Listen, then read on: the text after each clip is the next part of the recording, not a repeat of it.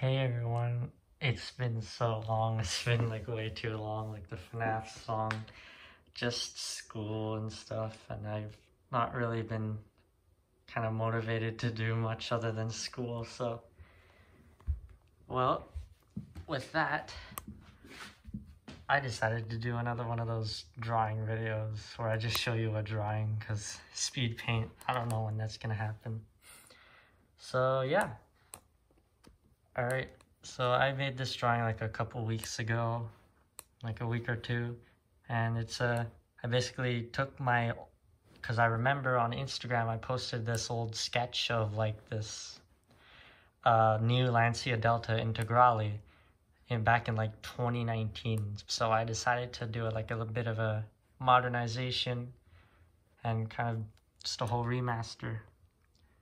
So here's the original, of course.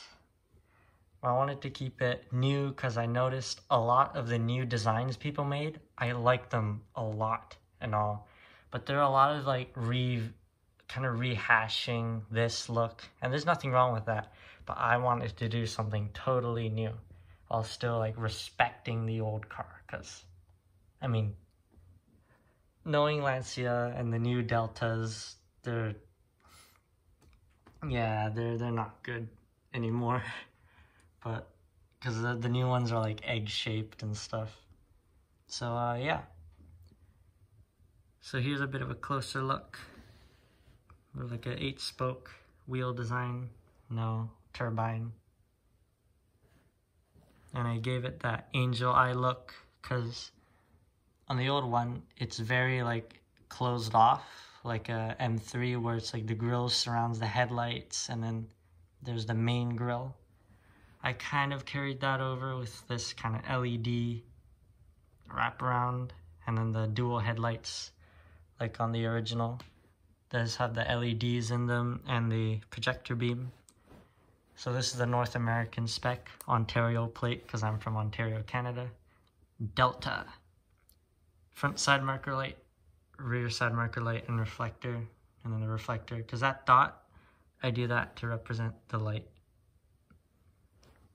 And I say that because those are required here on every car built for sale here in Canada and the US after 1968, or in 1968 and onward.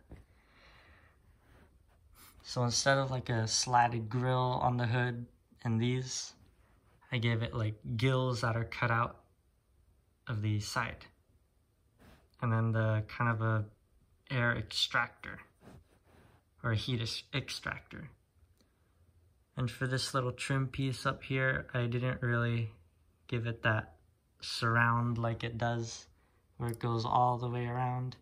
I just kept it simple. Kind of looks like a Vauxhall. In fact, this whole thing I feel like kind of looks like a Mark 8 GTI with the way it's kind of very angled downward at the front. So since this thing is called the Delta, actually, we have a triangle theme there. And then, where are some other triangles? The grille mesh. And in the seats, there's supposed to be a triangle logo. And the indicator, because in Europe, and this car is European, of course, you have to have an indicator on the side, from what I remember.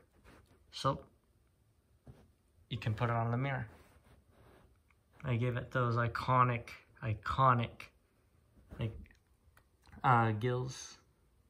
Here, it's kind of bloomy. But instead of like a separate panel, of course, it's like embossed into it. So here, you know, there's not too much design elements, kind of like a lower grille. And here it's smaller here, and then it's bigger here. I kind of reversed that.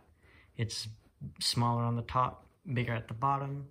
And there's like a little plastic piece, or little, kind of like after the GD generation, so like 2008 and onward, WRXs, those had this plastic piece.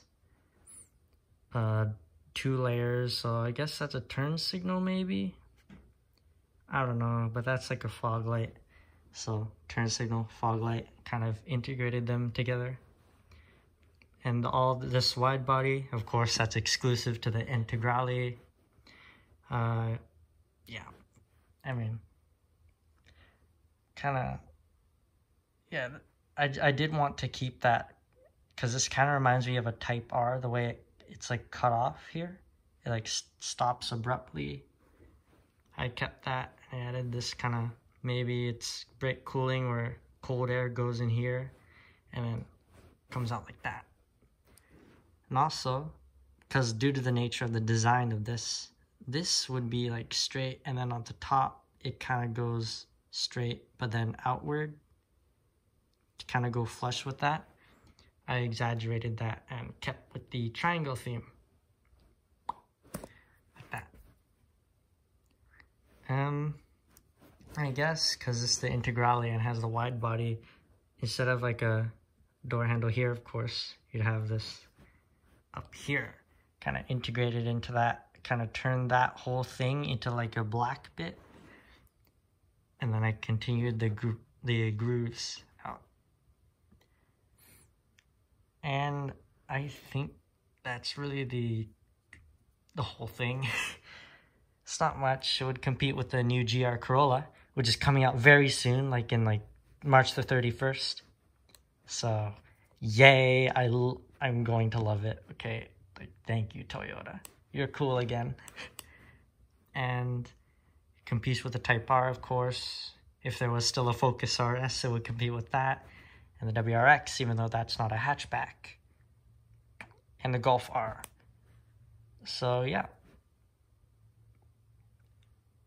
And I was a little bit worried it would be too, like, you know, boy racer like the Type R, but I mean, look at it. The original was very much boy racer and kind of wild looking. So I think I did a good job. All right.